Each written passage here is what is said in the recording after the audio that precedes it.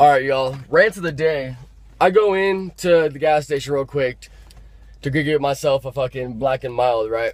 And I pull into a spot, and some lady decides to pull up right fucking behind me as I'm walking in, and I didn't think anything of it because I didn't know what she was doing, because it's a gas station, it's a small parking lot, right? So I didn't think that she'd be stupid enough to park right next to me. You know, the spot fucking next, I always think she's stupid to park behind me because there's a spot right next to me. And if she's parked behind me, her car's being jeopardized of being towed or hit, yada yada, you get the point. Long story short, I go in there, I do my business, and I walk out, and the car is still behind mine.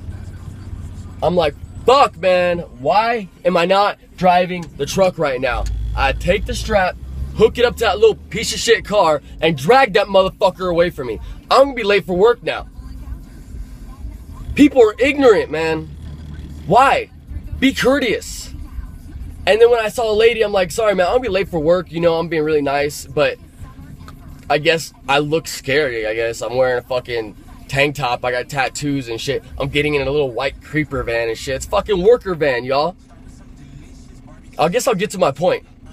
Open your fucking eyes, park where you're supposed to park, and be careful who the fuck you're parking behind and who you fuck with.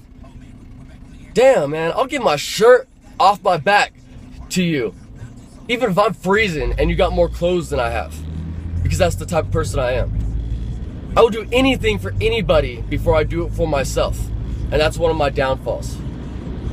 But then again, if you do me wrong, man, you do my family wrong, you do anybody I love wrong, you even do my friends wrong, I'm sorry, and I'm sorry to say it. Actually, you know what? I'm not.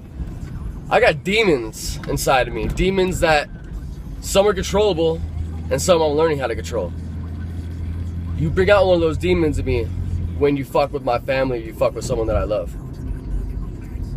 You're gonna wish that you never met me or seen me or even heard of my name a day in your life.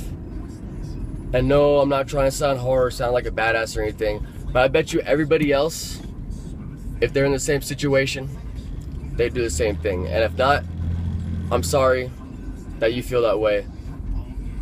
But don't blame it on your upbringing and your family and all that stuff. Like I said, I've had a really, really rough time growing up. Not only because of certain things I did, but certain things that I've been through. I really want you guys to let me know if you want me to post more videos or what you guys just want to hear from me, you know? All right, pulled up to the boss's house.